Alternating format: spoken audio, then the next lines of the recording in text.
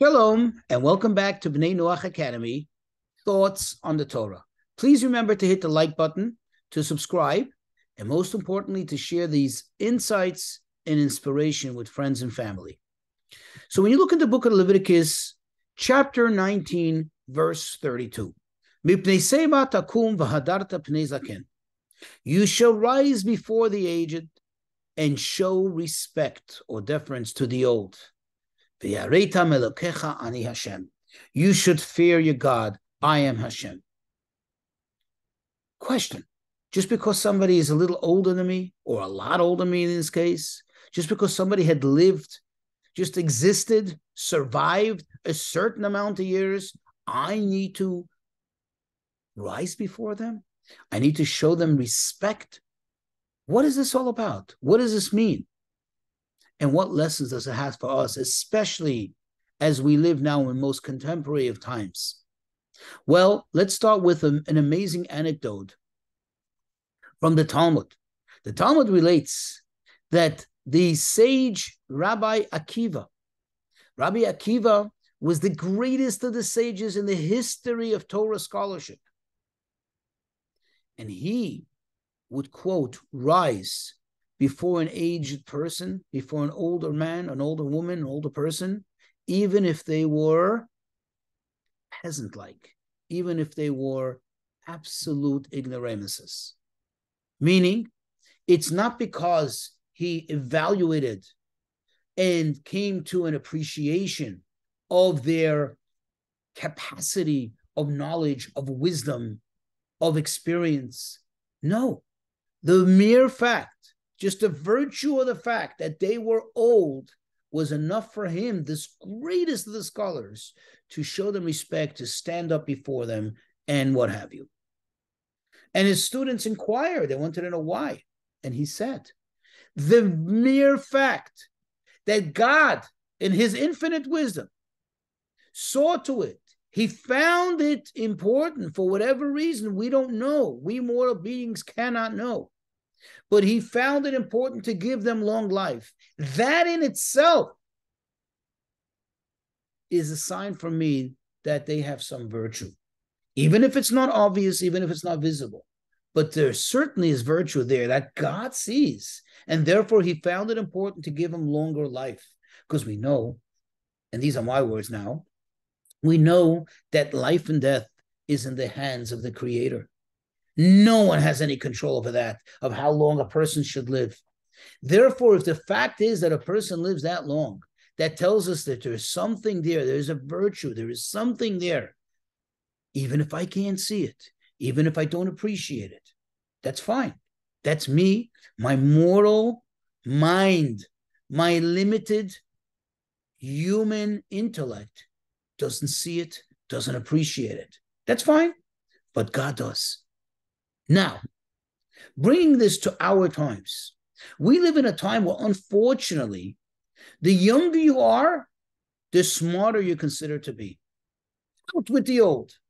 Anybody who's old, anybody who's lived that many years, they're old-fashioned. What do they know? Especially with all the new technologies and all the new ways of thinking. All the old-fashioned people, what do they know? The truth is that that's not the right way that we should live life.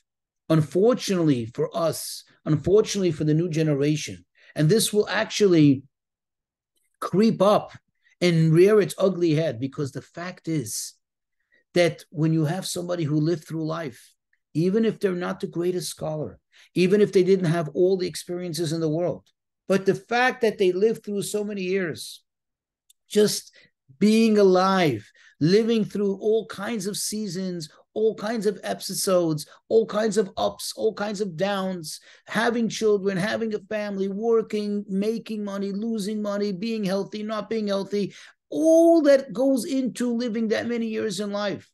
That wisdom which comes as a result of their life experience is priceless, is invaluable.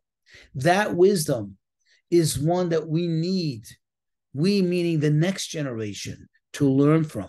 True, every generation has new technologies and new ideas, But they're only good when they're complemented, or perhaps I should say even more, when they are being built on the foundation that's already there from the previous generation, from the smarts, from the experiences of the previous generation. Woe to the new generation, the so-called new generation that shuns the past, that looks at its elders as some kind of old rags that need to be discarded. So sad, because this is where we get our wisdom. Anybody who follows the Torah, anybody who follows tradition, knows that is the definition of tradition. That is the definition of Torah. Torah has been passed down by tradition.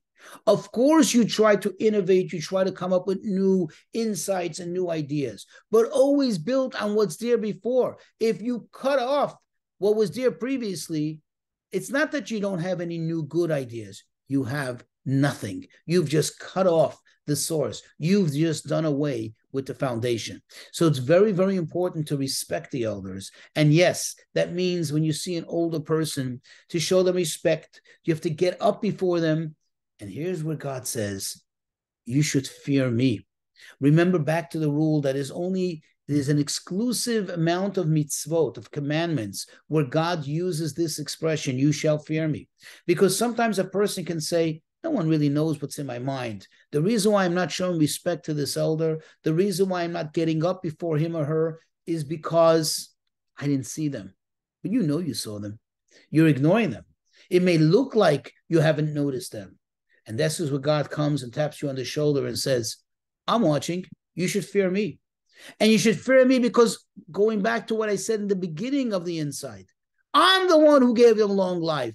I am the one who chose to give them the opportunity to go through all those life experiences. I am the one who gave it. So when you're respecting them, you're really respecting me. And I know what's in your mind. So don't play any games.